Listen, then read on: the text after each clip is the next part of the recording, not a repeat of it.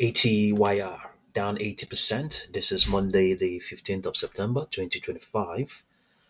I believe the company disclosed some disappointing outcomes. aTyr Pharma said on Monday, September 15th, that its experimental drug had failed to meet the main goal in a late stage study testing it in patients with a type of lung disease known as pulmonary sarcoidosis, which impacts the lungs and lymph nodes. The late stage trial, which enrolled 268 patients, aimed to show a bigger cut in daily steroid use after 48 weeks versus a placebo. Patients on the higher 5 milligrams per kilogram dose of the drug reduced use of steroids to an average of 2.79 milligrams per kilogram a day, compared with 3.52 milligrams per kilogram on placebo, a difference that was not statistically significant. aTyr Pharma said it will meet with U.S. Food and Drug Administration officials to discuss the next steps for its drug, efzofitimod. It said the drug's safety profile was consistent with earlier studies. Pulmonary sarcoidosis is a condition that causes small clumps of inflammatory cells called granulomas to form in the lungs. These can cause symptoms such as coughing, shortness of breath, and fatigue. The cause of the disease is unknown. Approved treatments for pulmonary sarcoidosis include corticosteroids like prednisone, which are used as the first line of therapy. For patients who do not respond or cannot tolerate steroids, second-line options such as methotrexate and azathioprine are commonly prescribed. Okay, so regardless, I think underlying trend is still bullish. I think so, given this is still strongly bullish, even with all that is going on right now. But it's not good news for those who have been buying, especially those who bought of late. It's this as not as a matter of fact, those who bought well, we have to go all the way back, and I'm sure they're not very many people. Yeah, we're talking about all the way back when it was well, current price is 1.9, so not good at all. Yeah. Well, let's see what's going to happen.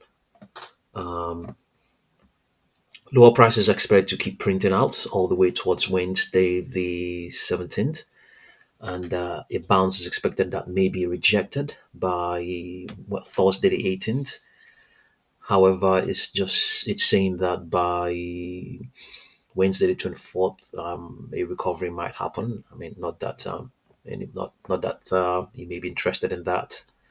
Yeah, price pressure momentum severely bearish. Okay, yeah, severely bearish on this 10-day on this daily chart.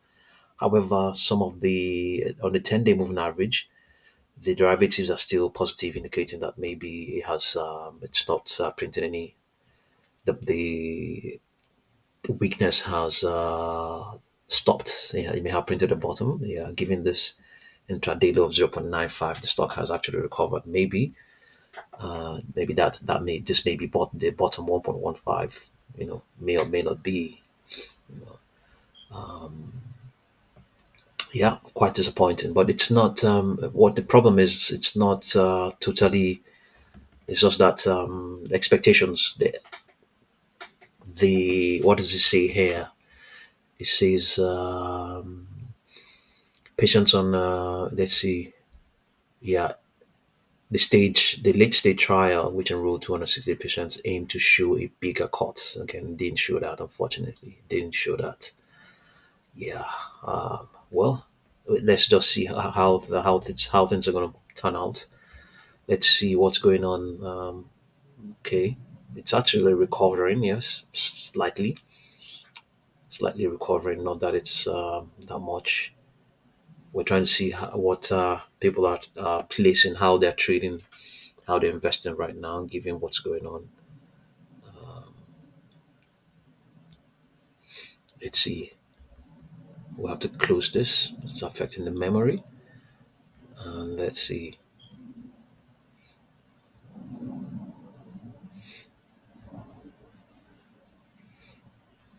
Let's try and see again. Let's have a look again. We should be able to see something.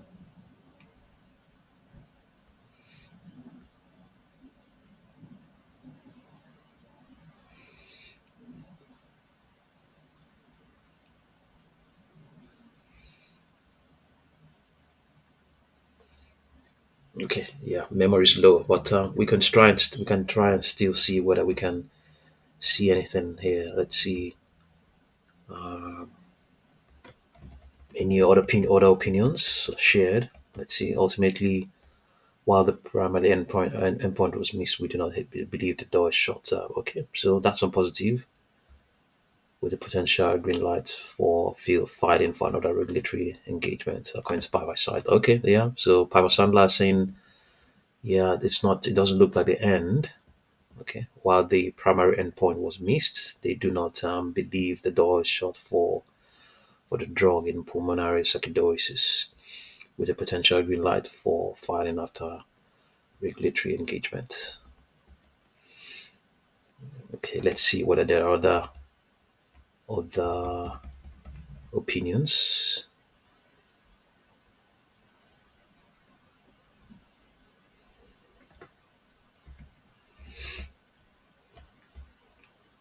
Let's see.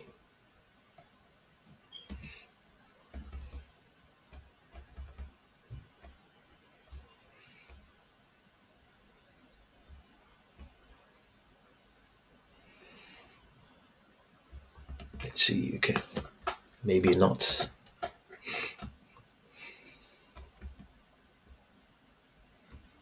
Okay, there isn't any other thing, but in the coming days we might be able to find something. Let's see what we have. Okay, we could have a look at the 4-hour chart to see what's going on there.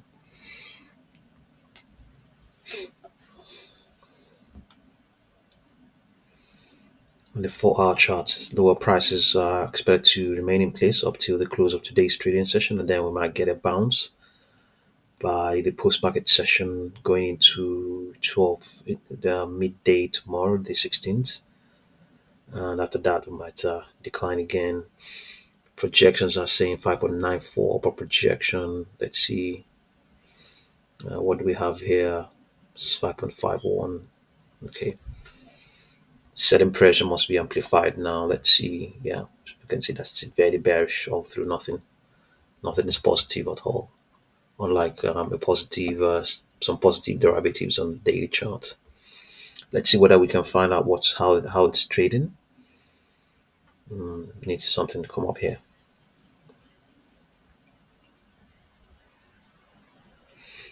Okay, yeah, okay, it's up, it's out. Okay, this is too high. Let's get down to 1.16 aTyr. Okay,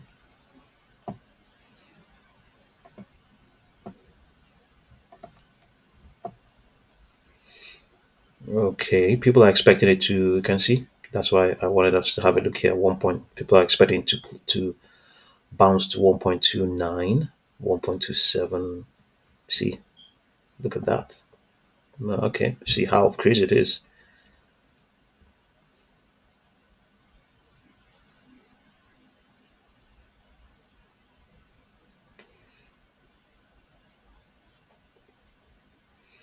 People are buying as well. You can see the buyers are here.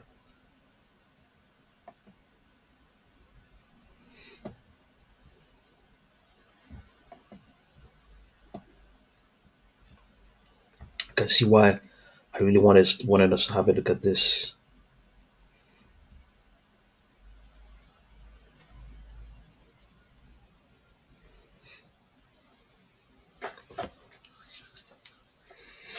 People are also hoping to buy at lower prices. 1.14, 1.13, 1.29 is the highest I think we've seen. 1.35, 1.46, 1.58. Okay, that's the highest so far. Yeah, I think it's going to continue to decline. It might, yeah, before it finds a bounce. Before it finds a balance. But The algos are saying that it has found a bounce, it has found the bottom. So even lower prices down here. Okay. Okay, so just have a look and see what you make of the stock. I'll continue to update you. Yeah, let's see. We can before we go, we can try and apply the market grid. It gives us a range of prices. We can apply the market grid on. It gives us an idea. We're seeing this. The algos are saying that it's going to print a bottom by on this daily chart by Wednesday, and bounce by. There's going to be a bounce. There might be a bounce by Thursday. No guarantee that that will be the case. This could be totally negated because it's extrapolating all the way towards the next 2 days. It may or may not happen. But in any case, let's have a look at the range. Okay, let's have a look at the 45 minutes. Yeah, okay, here we can see it has reacted. So let's see what we have. 1.41. So the current price is at 1.17. So it has upper projections. It says it can trade between 1.41 and 0.9567, which is reflecting what has happened now. Yes, it printed 0.9567, 0.95 exactly. So let's see what we have on the daily chart, on the 1 hour chart rather. Okay, same as well, 1.57. Okay, it has a wider range, 1.5 between 1.57 and 0.56. Upper projection here says 5.9 or thereabout. Let's see if the 2 hour chart has reacted.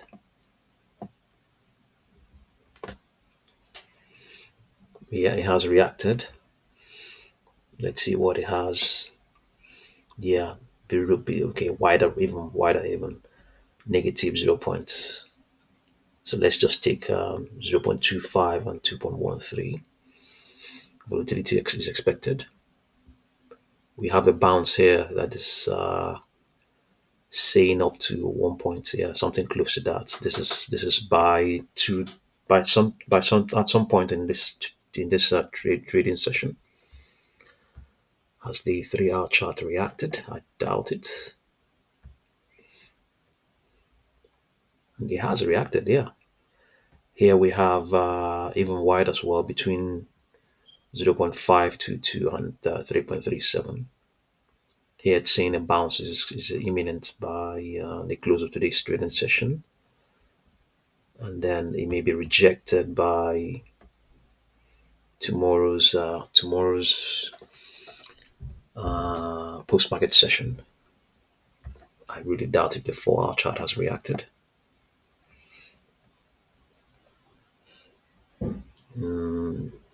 No, it has not reacted. Yeah. Okay, just have a look and see what you make of aTyr, and thank you very much for watching this video.